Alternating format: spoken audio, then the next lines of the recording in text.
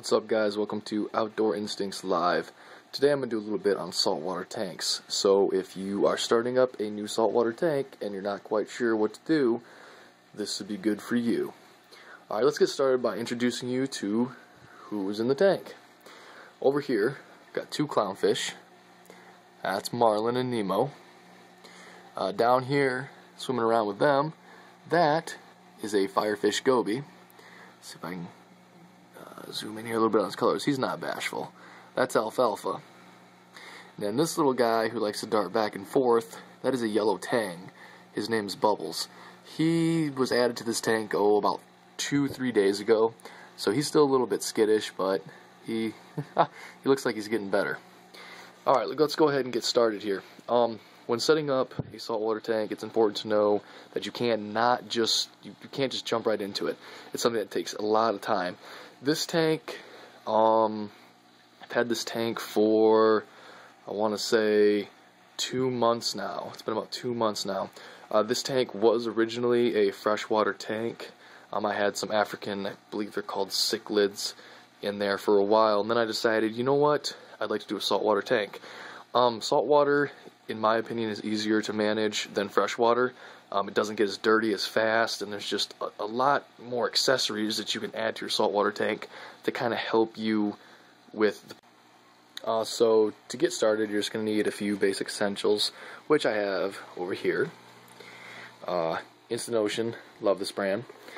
This right here is just some salt mix. This turns your regular water into a sea salt mixture that's compatible with your fish.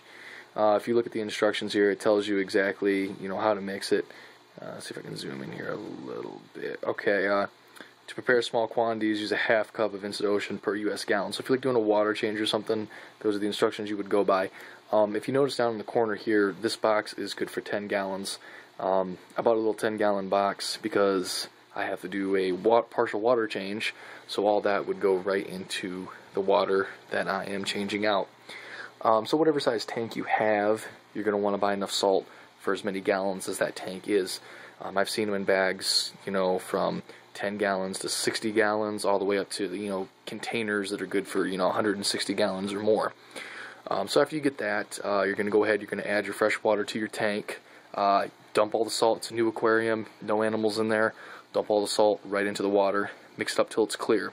You're going to want the water temperature to be, I think it's like 78 degrees, and then that is where your next little instrument comes in, which is this.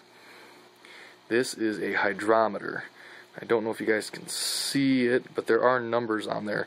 The 1.021 all the way up to the 1.026, it's red. That is your safe zone. Anything below it is too less. Anything above it is too much. And this measures your specific gravity and salinity. And basically what that tells you is how much salt you have in your water.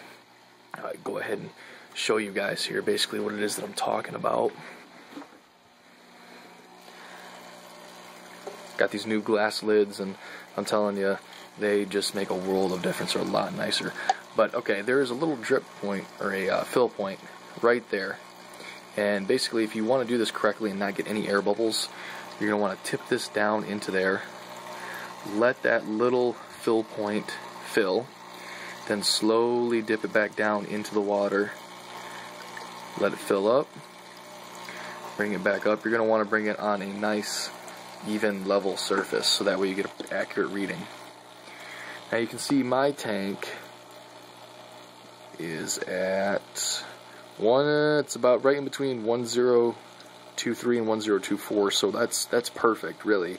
But like I said before, anywhere in that red zone is safe. I don't like it to be way down here because that just does not leave a lot of room for air. So, I mean, when it's way lower, when it's way high, you have the risk of either having too less or too much. And when your water starts to evaporate, which it will, because this water is anywhere from 78 to 80 degrees, it can really make a big impact on your tank, especially if you have a smaller tank, like a 10-gallon tank.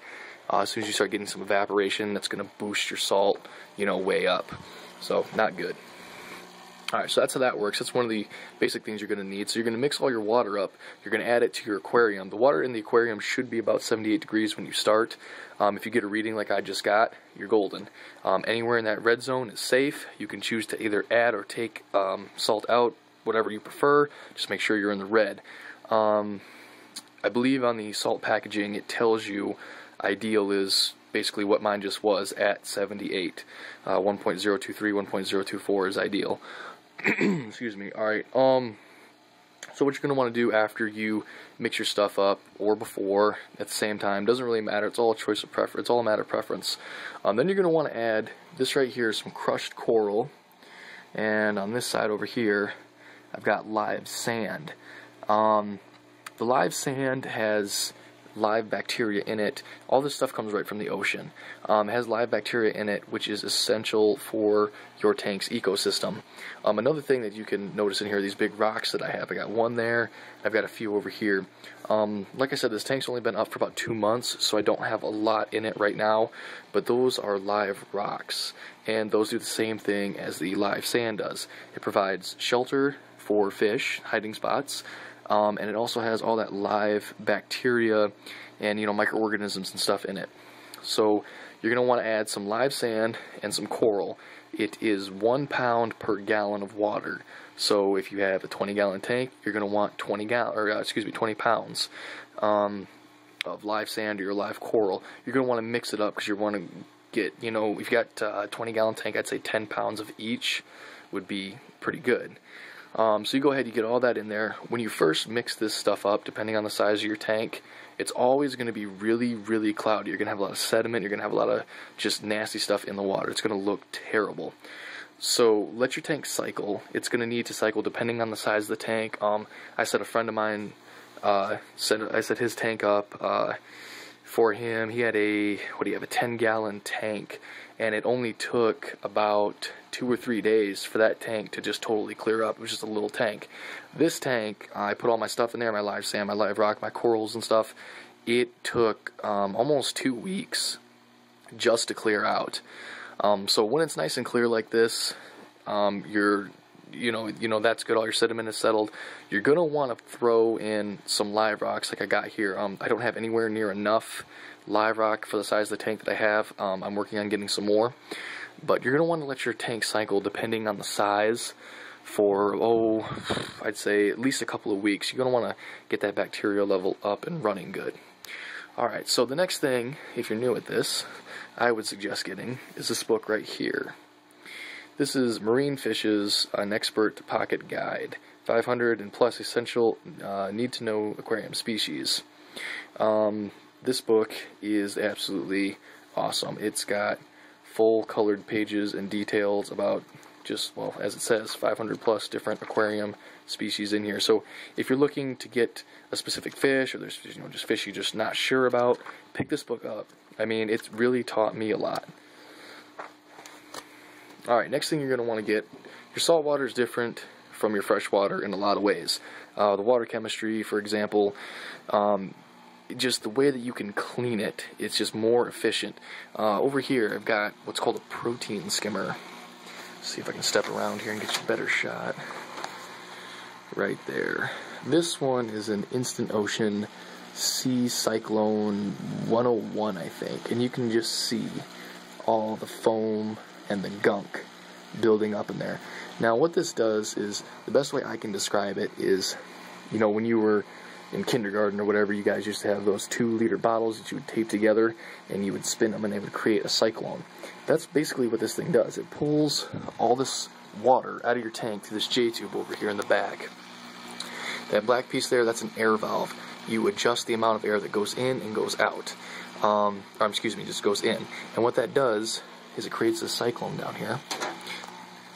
The water forms a cyclone. As you can see, it's really, really white. That's millions and millions and millions of what they call like micro bubbles. Very, very, very, very tiny. And what they do is they all collect, and as the water's being pulled into the sea cyclone, all the dirt and gunk and just fish poop and pee and uneaten food and stuff rises right up in these bubbles, and they pop, and then they form your collection cup here. So all this nasty stuff right here would be in your tank. if you didn't have a protein skimmer. Just real ugly stuff. So that really helps cut down, like, you know, with your phosphate buildup and just your organic waste. It just takes it all right out of the tank. Another thing you should go out and get is one of these. This is just a dual carbon filter.